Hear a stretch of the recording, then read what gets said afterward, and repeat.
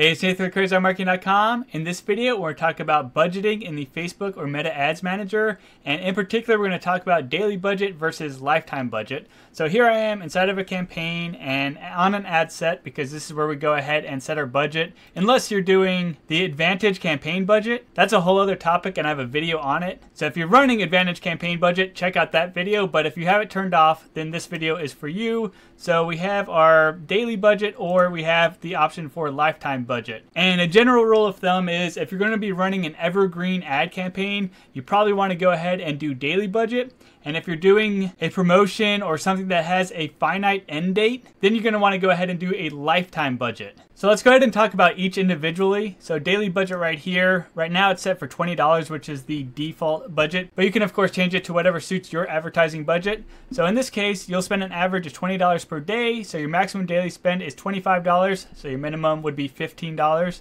And your maximum weekly spend is $140. So depending on how your campaign is performing and when results are being delivered, on some days Facebook may spend a little bit more, especially if it's generating you results at a better price than other days. And on those other days where results are not coming in quite as quickly, well then maybe Facebook will spend a little less money. But the total amount Facebook will spend is $140 in 1 week. Now you also need to set a start date for your daily budget campaign. And so on this date and time, obviously your campaign will go live. And you can also go ahead and set an end date if you want to do that. So if you want to advertise for 2 weeks, for example, you can go ahead and select a 2-week time frame. But again, if you have a finite end date, I recommend using a lifetime budget instead. So that way Facebook isn't optimizing from like day to day. Instead, they're optimizing over the lifetime of your campaign. So more than likely you won't set an end date if you're doing daily budget. You'll just manually come in and turn off that campaign or that ad set when you're done running it. Now let's go ahead and check out lifetime budget real quick. So we have lifetime budget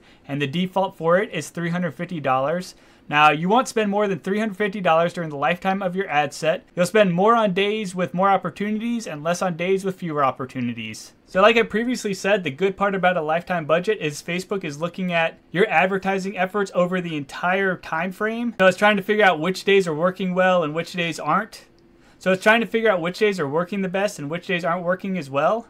And they'll optimize around those different days. Whereas for a daily budget, it's basically optimizing for that day and that day only. So again, if you have a known time frame, lifetime budget is the way to go. And you do have to set a start date and an end date for the lifetime budget. Now I know sometimes you'll start as a lifetime budget thinking that you have an end date in mind, and then that end date gets closer and you realize like, hey, this thing is performing really, really well. I want to keep it going. Well, there's a couple strategies to keep your lifetime budget going. And one of those strategies is to simply push the end date out further. So you could go ahead and, add a few more weeks to your end date. And then of course go ahead and increase the budget a proportional amount. So maybe my budget would be $450 to push it out another week or two. So that's one strategy for making your lifetime budget evergreen. The other strategy would just be to duplicate this ad set. And the duplicated ad set would have its budget, and then you'd have a different start and end date. So that way you basically continue the campaign into the future. And so that's pretty much it for this video. I know the question between daily and lifetime budget comes up quite regularly.